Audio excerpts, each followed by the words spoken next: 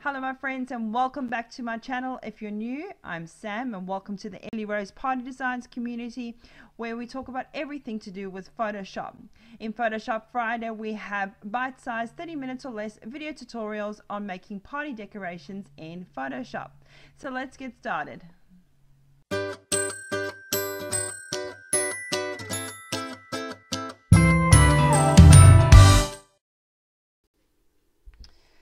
Alright guys, in this module we're going to be learning about how to do a wild one invitation. So I'm going to be making the size of my invitation to be a 5x7 invitation.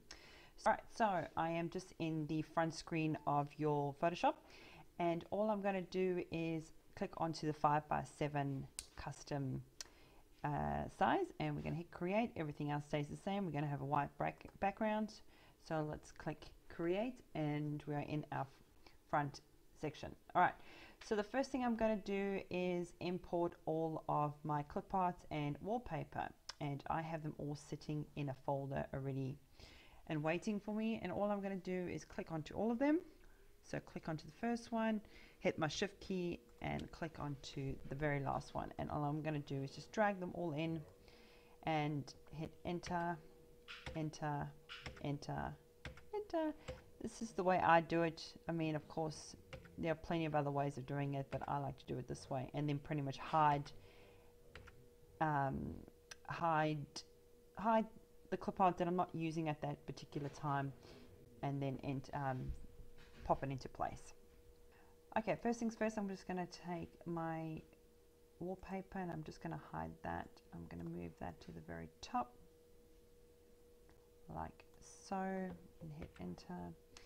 I'm just going to move you to the side, you to the side, just so I can see what I'm working with. This one I'm not going to use, I'm actually going to delete that one. Okay, and I'll pop you at the bottom, and I'm actually going to hide that one for now, and you can be about there. Okay, so here is all our little goodies that we're going to use. So the first thing I'm going to do is be adding my wallpaper at the top. So it's going to have some almost like confetti coming down, and then I'll have wild one. I'll have the name, so Tristan is a wild one. Okay, so let's just see first. I'm not particularly liking the color of this white, so I'll see if I can actually delete it. By doing that, all we need to go over here is onto the toolbar and click onto the magic erase tool. Okay, and this little pop-up thing is going to pop up. Just hit OK, and let's just plonk, and there we go. So it's deleted that whole white, that off-white type of color, and it now matches my background, which is exactly what I wanted. Okay, and then I'm just going to move you slightly bit up. Actually no, slightly bit down, but I don't want it such a straight edge, so all I'm going to do is go to the magic erase tool, right click that and just hit erase. Okay, and you will see on the top here you've got 15 as your size. All we can do is keep that size and start erasing, or we can click onto that and let's just make it a little bit bigger and start erasing a few things. So I'm just wanting to make it look very scattery, so not so polished, if that makes any sense. So there we go. Let's just make a few more. Okay. All right, I'm happy with that. All right, and then let's just drag you further a bit down. Okay, and you notice that it obviously hasn't did the erasing of the top over here, so let's just go back and do that and erase. All right, and then hit select. All right, so I'm liking that so far. Now let's start adding in our wording. All right, so all I'm going to do is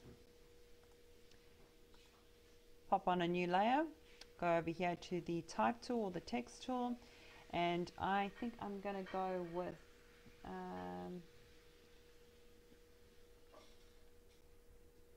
let's just go with Arial which is just the normal one, Arial regular. There it is there. And I'm actually going to make it quite large. Let's make it 55. Hit enter. Okay. What did I do? Sorry.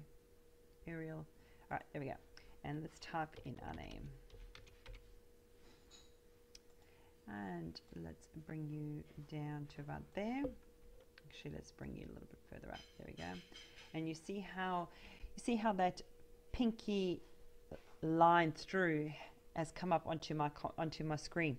That's just telling me that is exactly centered. All right, by doing that. All right. Otherwise, the other option is to use the marquee tool like I showed you in the previous video. All right, so let's keep going. I am just going to create a new layer, and I'm going to keep it as the same, but I'm actually going to make this a little bit smaller. Let's just make this say 12 is a, well, it's probably a bit too small. Let's make that say 20. Oopsie. Highlighted 20, 30. Okay, make it 30. All right, and let's bring you about there. And then let's add in our wild, and I might change that to, there's a nice font called RC, this one here. I think it's this one here. And I'm going to make it wild. Nope, that's not the font I'm after.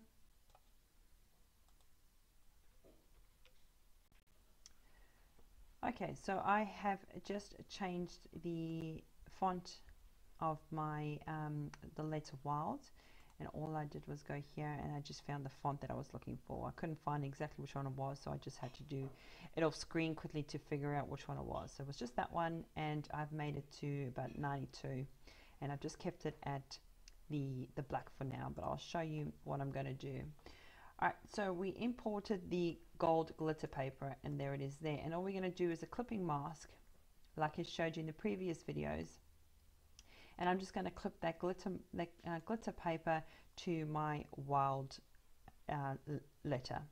And let's just switch it on first. There it is there, and all I'm going to do is right click and hit clipping mask, and voila, there is our glitter wild name. Okay, we can probably maneuver it slightly to see if there's any, other, because it's a bit of all different colors, like dark colors and light colors throughout the whole wallpaper. So I actually quite like that. Yep, I'm happy with that. All right, and so that is done. All right, so, and then all we need now is at the bottom is the number 1. Okay, so I'm just going to click onto here, and I'm going to hit an extra layer over here. Let's change the font to say, quite like Arial bold, this one here.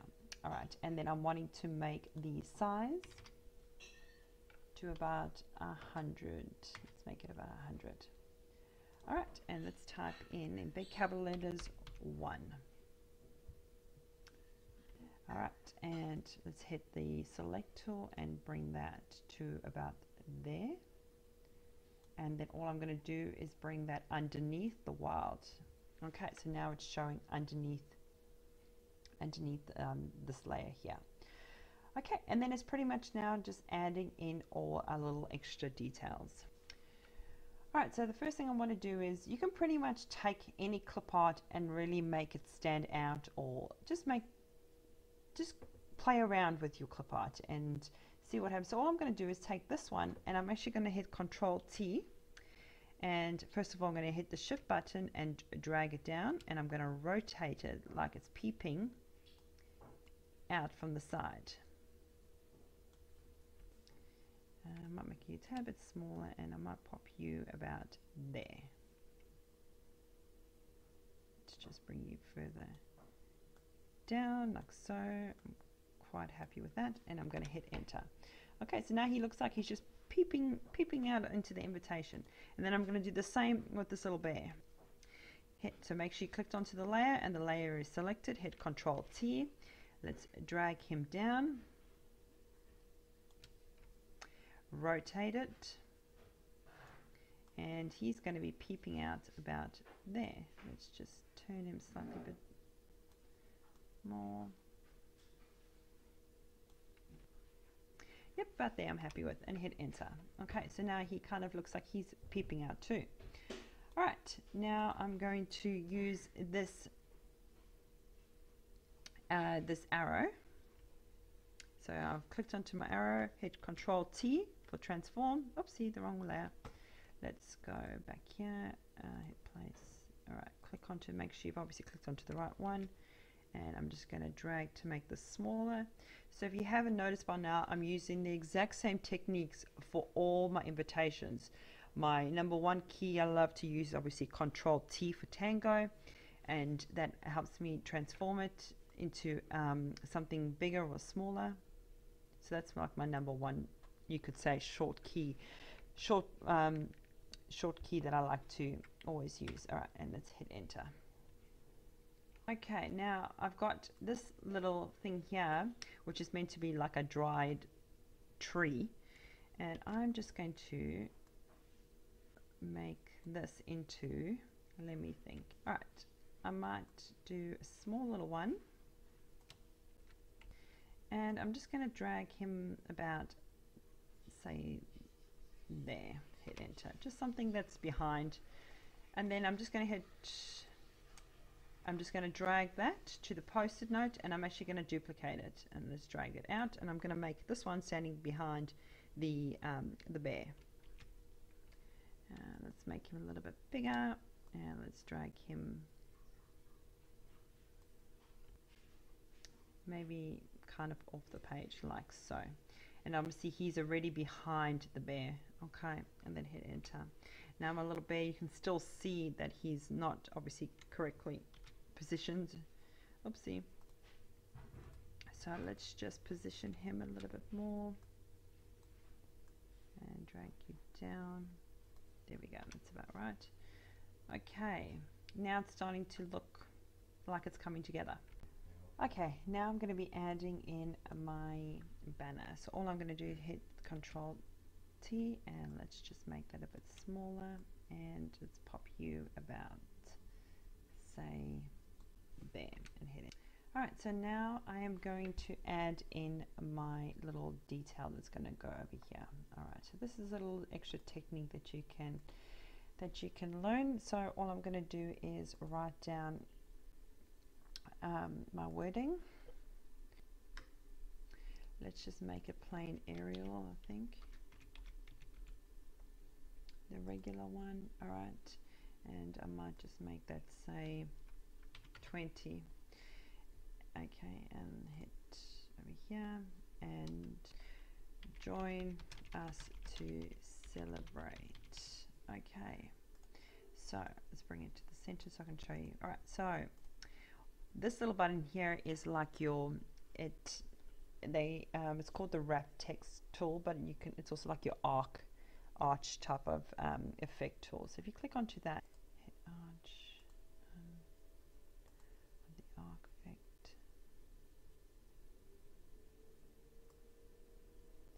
Okay, hit the blend tool, and let's just make it slight bit of a arch.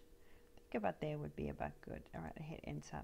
The other thing I want to do now is to change my clip art to white. Okay, and then I'm just going to hit the select tool, and all I'm going to do is drag that into the middle, and there you have your arch looking join us to celebrate. Alrighty, so let's go ahead and start adding in all our details at the bottom. So all we need to do is, once again, just click onto a new layer. Alright, and let's go over here into our toolbar where we're going to hit the type tool. Okay, and I'm going to want to change this to one of my favorite fonts, which is Uncle Grump. My computer has decided to be incredibly slow.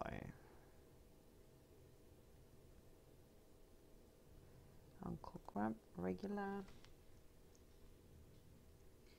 and we're going to go with, say, 60.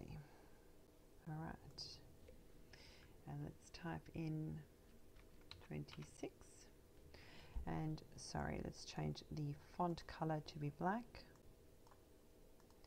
and there we have it there. So let's pop you, say, about there. For now, we'll change it all around once we've got all our details in. Okay, now let's add in a new layer, and I'm wanting to change this to Arial, regular. Actually, let's make it Arial, the bold one. Bold, this one here I like to use. And let's change the size to 30. All right, we're going to get the bottom here, and I'm going to type in August. Let's drag you about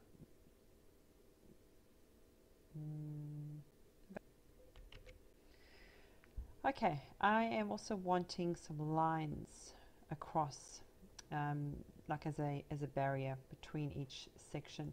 So all we're going to do is go over here to our shape tool, and we're going to hit right click, and we're going to click onto this line tool. Okay, and then you're brought to the top here. This is going to be turned to black. My fill color is going to be nothing, and all we're going to go is we're going to go from here.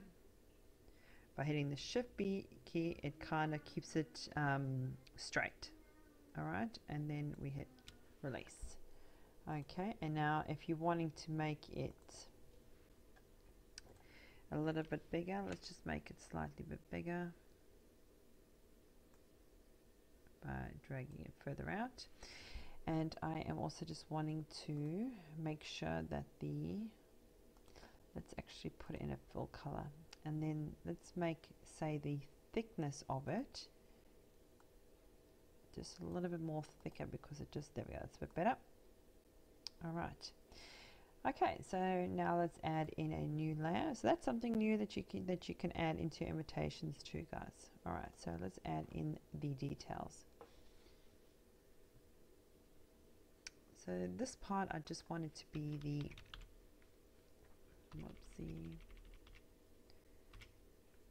the normal one, which is over here, and let's change that to, say, 20. And we're going to start typing Tristan's house. Let's just move you into there. All right, I'm already starting to see I'm not going to have enough space, so let's just drag you over there, you over there, you over here, and let's pop you about there. All right, new layer, and then we just enter in. Sorry, let's just go back to them. So what I would probably do is, actually, sorry, a lie, let's just delete that layer, is just duplicate that layer. All right, and hit the Shift key and drag that one down, and hit the type tool and go over it, and let's just start adding in the new details. Okay, and let's just move you to there, and let's add in another layer. Hit the Shift key so it kind of stays in the same lines right underneath each other.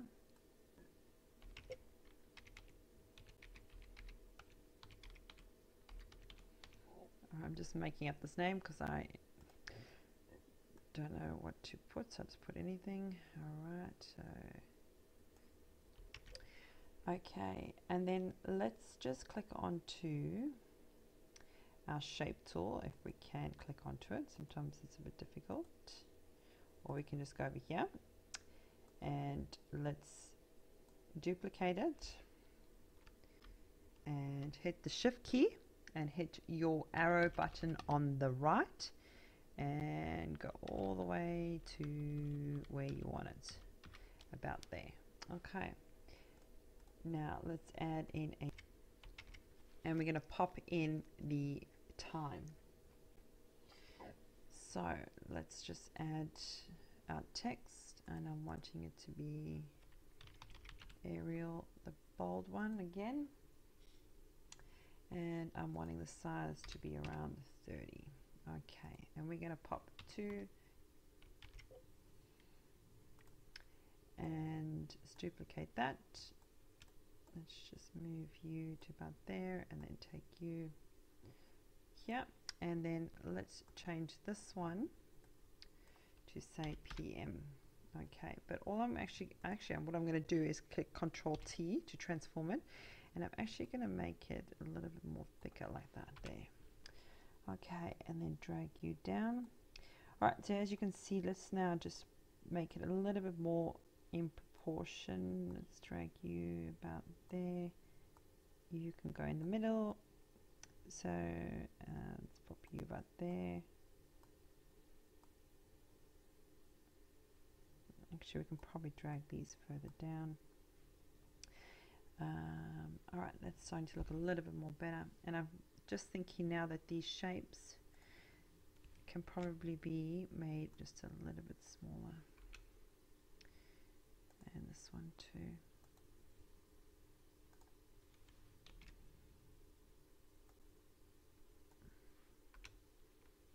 Now, I don't know why that has decided to be bold, so let's just delete that one and make a new layer and hit Control and the arrow and bring it all the way to the opposite side to about there. Okay, that looks about right. Let's add in a new. Okay, now let's add in the RSVP.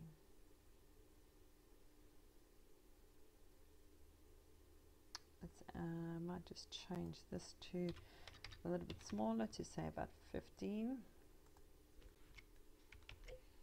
By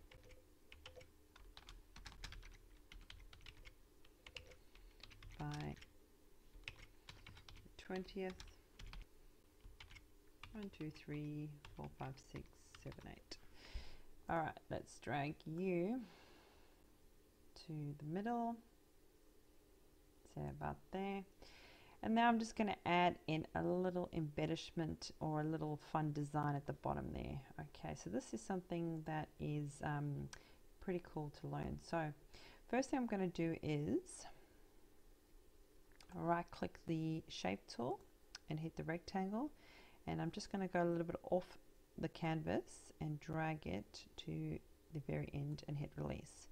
Alright, I want to fill that with black, which is already pre-selected black, and it's going to have no border. Alright, so that part is done. The next thing I'm wanting to do is, if we scroll down, let's have a look and see if we can find that clip part that we added to it right in the very beginning. I think I would have unselected it. There it is there. Okay, let me just go here and just... All I'm going to do is reduce this. I'm actually not going to hold the shift key down to keep it in proportion. I actually want it a little bit thinner to about there. Okay, and all I'm going to do is drag that out and then drag it out this way too. Alright, I can probably make it a slightly bit smaller to about there and then hit enter.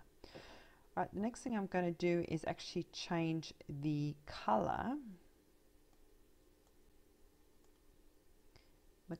of the squiggle lines. Alright, and to do that we just go over here to our paint bucket tool, and we are going to go over here. So you've got two ways. You can either do a clipping mask and clip it in there, or you can just change the foreground color, which is already selected. Okay, and then we're just going to hit OK and then try and find it. If you need to zoom in, just go Control plus and zoom in, and then go down, and it's a little bit easier. And there it is there, there it is there, and there it is there. Alright, now all we're going to do is Control T. Okay, so to transform it so we can find it, and let's drag it onto our design. Alright, now because this is at the very bottom of your layers panel, of course it's going to be behind the rectangle shape. So all we're going to do is click that. So sorry, hit enter first to place it, and then let's drag this layer. I would just drag it all the way to the top, and there it is there. So let's hit control and the minus sign just to go out again, and there it is. Okay, so what I would do then is let's just fix it up a bit because it looks a bit funny. Let's just bring you further down and further up. There we go. And let's bring you, if you can't really get it in, just use your arrow key like that and hit enter, and voila. Okay, there is, and let's place our little image back, our RSVP back, and there you have it. Okay, once you are happy with your design and you want to now save it and send it off to your customer, or to save it and print it out yourself, what we need to do then is to save it first, most important. So let's go over here to File, Save As, and you're going to save it to pretty much wherever it is that you want to save it. So I'm just going to use, this is my folder. Okay, and I would then just go 5x7, and then I would first save it as a PDF file. So I would hit save. All right, but for this tutorial, I'm just going to click onto this one here and hit save. All right, so I'm saving it as a PSD. Okay, remember that, a Photoshop file. All right, and then you're saving that. Now we can go ahead and flatten the whole design. So you're going to make sure that the top layer is selected, scroll all the way down and hit the shift key and hit the last one there. All right, the last layer, and you're going to go over to your layers all the way down to the bottom and hit flatten image. Okay, now you can go back into here, hit save as, click over here and hit JPEG. All right, and then you're going to save it as your JPEG. Okay, I'm not going to do that because I've already done it, but that's what you would do. All right, so once you've done that, now we're going to go ahead and open up your Photoshop template that I provided you guys when you're wanting to save your images as a PDF file and send it off to your customers. It's the one that has all your business details around the side. So let's go ahead and open up that file. Okay, and here is my file. So all we're going to do is go back over here to our image that has been flattened. We're then going to click here and drag it into our new template, which is this one here. All right, all we're going to do then is hit Control T to transform, and then you see how the arrows have now turned into double arrows, and we're going to go and rotate it all the way until I get to 90 degrees. And if you can't get it spot on, you can always go over here and change it to 90 degrees. All right, and hit enter, and let's just drag you further up to about there. I'm now going to take that image and I'm going to duplicate it, hit the shift key and drag it down all the way down.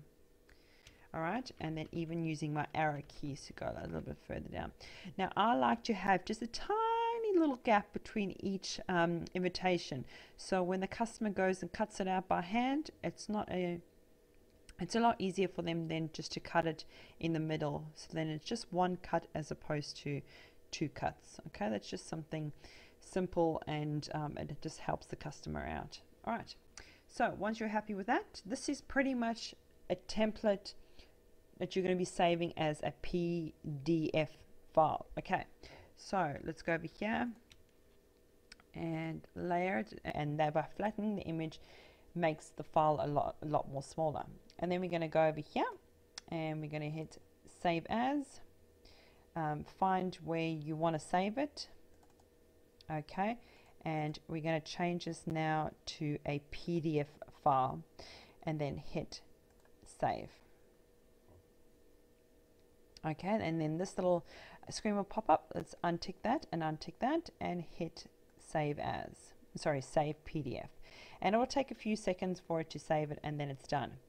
But remember, we want to keep using this template, this invitation printing template, for all of your things. So if you go now ahead and close this, don't forget that you've now layered, you've now flattened your whole template. So you're not going to be able to use this one again, all right, unless you go over where you have your image, your invitation, and change that into a white box, and then you can't see it anymore. Okay, but my recommendation is obviously just to go to the previous history that you've just done. So it's obviously brought up all of those, and all I like to do then is to go back here and go File, Save As, and you see how it automatically brings it up as a PDF. Change that back to PSD. All right, and obviously find out where, so there's mine there, and then just hit save and hit yes, because you just want to make sure that it has saved it. Okay, sorry, I actually forgot to mention that we're just back into our invitation that we were working on. Remember that we saved it as a, we flattened the whole image to drag it into our other folder so that we can save it as a PDF and also save it as a JPEG in here. So remember, before you close this design too, that you go to the previous function that we used, and that it is back to its layer, because you don't want to save this or close it and go, yep, you want to save it as a PSD file, but you don't realize that you have obviously saved it as a flattened image. Because if you save this as a Photoshop template and it's flattened here, you can't go back and change it. So please remember, when you are saving your designs, you have unflattened it, and that you have all your layers sitting over here. Okay, because when you go ahead and start selling your designs, if you want to, all you need to do is just click onto that layer and start changing the name and the age and everything else. But if it's flattened, you can't change anything. Okay, so make sure you change it to the way it was. Go back into File, Save As, save the PSD file like you had it, and hit save.